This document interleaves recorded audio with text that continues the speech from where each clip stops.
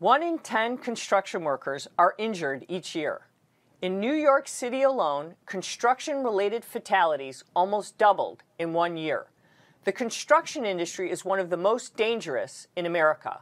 On today's Safety Zone, we are going to address the 6 ways to prevent construction site accidents and what every construction worker should know. Please welcome Patrick Tarrant, founder and CEO of Crane Management. Patrick, welcome to the show. Thank you, Peggy. Good to be here. So, Patrick, let's talk about the construction site. Why are they so dangerous these days? I don't think they're any more dangerous these days, but there's a lot more construction activity. So when you have more activity, you have more deliveries, you have more buildings coming online, and you also, unfortunately, have more accidents. Percentage-wise, probably no more than historically, but it's still too high.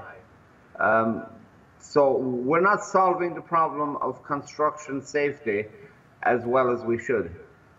So what are we looking at? Tell us what we need to do to improve safety, or are we doing the right things on the job sites? I mean, I know that there's been some newly construction safety mandates that have been issued. Are we doing all those kind of things right? Yes, we're doing them right, but we're not putting the proper amount of training in the proper place. The guys on the ground level, I mean, of the organization, not the building, they're trained. You have to have a 10-hour OSHA certification to get on jobs. So that gives people a minimum level that they know the basic safety.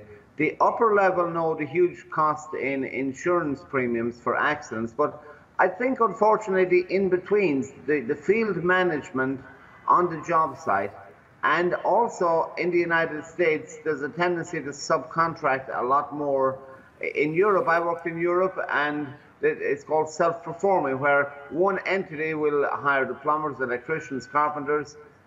So you have what the OSHA refers to as a controlling entity, now has more of more leverage and more interest in creating a safe environment. A lot of it is the environment changes from day to day. One day you're pouring concrete as a temporary handrail around. Next day you're moving on to the next floor. The environment is constantly changing. You get constant deliveries coming in.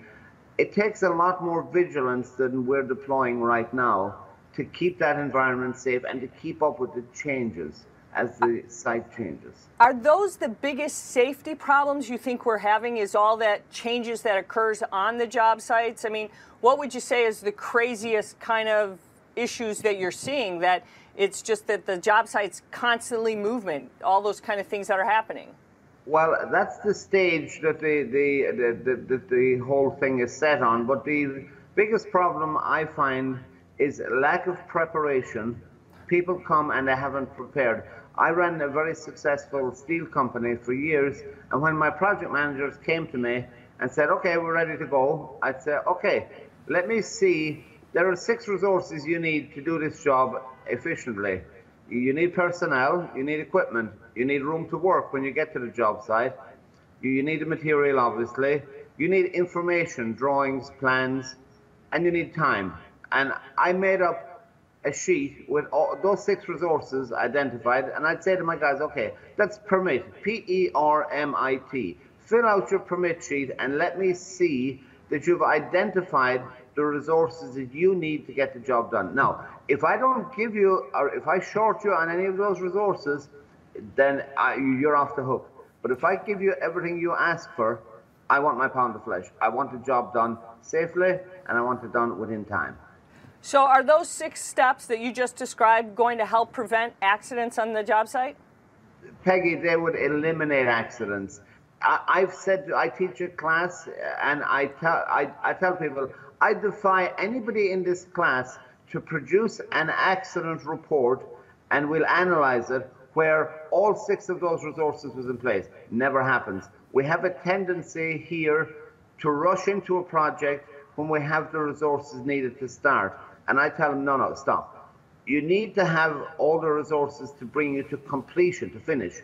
We tend to rush into things. We come to the first justifiable obstacle, and then we say, oh, we didn't see that coming. Well, we're supposed to be construction professionals. We're supposed to see it coming. And if we sit down and think, and my favorite thing is, when we're in a marginal situation, I'm involved in what would be considered high risk. We put up cranes, we take them down, we attach them to buildings.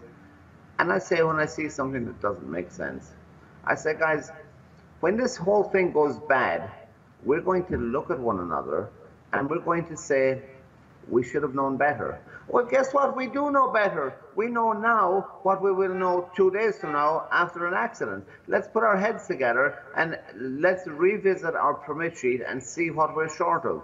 Are we improvising because we don't have the right equipment? And improvising is compromising. If you don't have exactly what you need, then don't do the job, don't start it. So do you have a strong opinion on the president's immigration plan and how that will affect one way or the other a construction job site and safety? I don't know, Peggy, because there's a lot of fear in the construction industry that people are going to get deported, which I don't quite honestly understand. In Europe, they had the EU, which allowed the free movement of workers, so skilled workers could go from one country to another. In Ireland, you had a lot of Polish workers showed up in this when this Celtic Tiger was going. They were in construction, they were in the service business, and then when things after the crash in 2008, they all went back home. It was a common market. I was under the impression NAFTA was going to be the free movement of labor and goods, but obviously not. I think that if you remove a workforce that's skilled, and whether they're documented or not, they've developed certain skills, those people have to be replaced. We're in a construction boom right now in the Northeast. Is there going to be enough training on time? And how do we make sure the new people come in to replace people who may be deported? It's a problem that needs to be studied. It's not something that should be rushed into. Well, at least, Patrick, what you're saying, if they at least adhere to your 6 steps, maybe that's how we prevent accidents on the job site. Thank you so much for being with us. It's great to be here.